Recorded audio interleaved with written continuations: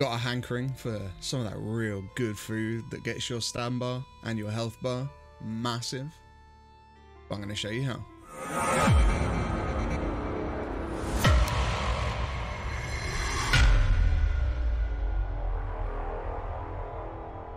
Ladies and gentlemen, passports, sharpies, and printer cartridges, welcome to another Timoredbeard video. Today I'm going to show you guys how to make the top 5 foods in Valheim currently. Now there is a Hearth and Home update coming soon, and that's going to add more recipes, we believe. So this might change. But for now, these are the best 5. If you do like this video, hit that like button, consider subscribing, and don't forget to press that notification bell. Let's jump into it. So the first item in our menu is a loaf of bread. Bread is a very, very useful food because it only requires a single ingredient. Now it does require 10 of them, and that is barley flour. So how do you get barley flour? Well, it begins with windmills. You're going to need windmills to turn your barley into barley flour. Now if you don't know how to get barley, then check the guide up at the top of your screen right now, and that will show you how to get barley and also flax in Valheim. However, what you're going to do is you're going to take your barley from your barley farm and you're going to chuck it into the input slot of your windmill. You're going to let some time pass, and then from the output slot of your windmill, you're going to find some beautiful, beautiful barley flour. Then it's a simple case of just using 10 barley flour in the cauldron to make yourself a loaf of bread. Simple. The next item on our menu is, of course, blood pudding. And to make blood pudding, you're going to need blood bags from leeches in the swamp, thistle, which you can find in the swamp and in the Black Forest, and of course, barley flour, which we've already gone over how to make. Combine those 3 things in a cauldron and you've got yourself some blood pudding. Now onto the 3 best foods in Valheim for sure, starting with Serpent Stew. To make Serpent Stew, you're going to need serpent meat, cook it, and combine it with mushrooms and honey. Now to get honey, you're going to need beehives, and if you don't know how to make beehives, then what you need to do is you need to head around the meadows biome and you need to look for beehives in buildings. You will find broken down buildings in villages or by themselves, and if you have a quick look, you might find a beehive hanging up in one of the back walls.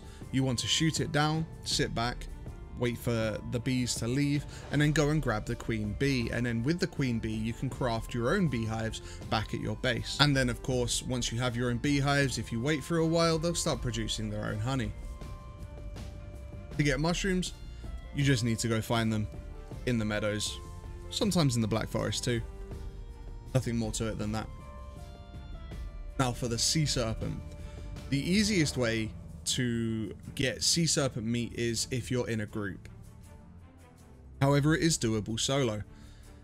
My recommendation to you is to use a harpoon trick, and that is that you go out sailing with a harpoon, and when you find a sea serpent, you harpoon it, then you get back into the pilot seat of the boat and you sail towards land. This will drag the serpent to land, and then you can hop off onto the shore and pull the serpent up onto the shore with you. At that point it becomes relatively harmless and you can plink it with bows, or you can even go in and melee it to death, and then you'll get access to your serpent meat, and you will also get serpent scales, which are used for some late game equipment.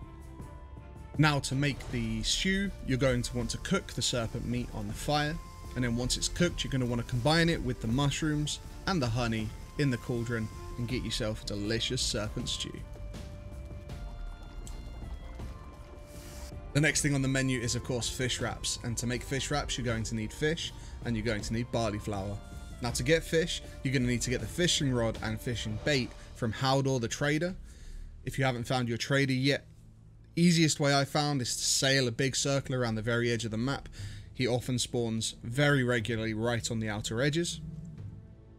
But once you have got your fishing rod and your fishing bait, then you're going to want to find a nice bit of shoreline with a nice abundance of fish. Now I personally chuck some bait into the water, just, you know, a little bit of bait into the water that floats there separately. I feel like it definitely attracts more fish, but it may just be confirmation bias, and I don't know. However, what you're going to want to do is chuck your fishing rod into the water, and you're going to wait until it bobs. And as soon as you see it pull down very sharply in a bob with some ripples, you want to hold right click, and that's going to start dragging it in. And don't let go of right click, just keep holding it down and keep bringing the fish in and in and in. Make sure there isn't a surface between you and the water that's going to stop the fish. If the fish gets caught on something and you try and pull it, it's going to snap the line. Otherwise, it's nice and easy. Grab your fish, take it over to the fire, give it a cook, and then combine it with the barley flour that I've explained how to make previously in the cauldron for some delicious fish wraps. And the last, but by absolutely no means least item on our menu, Lox Meat Pie. You're going to need yourself some lox meat, you're going to cook it up, and you're going to combine it with some cloudberries and some barley flour. So to get lox meat, you're going to need to kill some lox. Lox can be found in the plains biome, which of course is a dangerous place, so make sure that you're careful and that you're prepared when you're going in there. Now, to kill a lox, the easiest way to do it is with a ranged weapon. Especially a Draugr that's been tiered up, and frost arrows. You're going to hold them in place and you're just going to destroy their health bar really quickly, and then you can get yourself some meat. You can go in melee, but be careful, lox hit hard. Once you've got your lox meat, you're going to need some cloudberries. They can also be found in the plains biome, and they're scattered around in bushes, and they look like cream, crinkly, wrinkly berries, and they're pretty easy to spot. And of course, the last thing you're going to need is barley flour, which we've already explained earlier on in this video. And once you've got your lox meat cooked up, you just take it over to the cauldron with the cloudberries and the barley flour, and you make yourself a lox meat pie. Gorgeous. Ladies and gentlemen, boys and girls, if you have enjoyed this video, please hit that like button, consider subscribing, and don't forget to caress that notification bell. I do stream on Twitch from Tuesday through to Saturday starting at 12 PM GMT. I would love to catch you there. Link is in the description. Also in the description is the Patreon if you'd like to support me further. I'd really appreciate it. Please do check it out. Also join the Discord in the description below, and there you will find a fantastic community that you can become a part of. For now though, I've been Timoredbeard.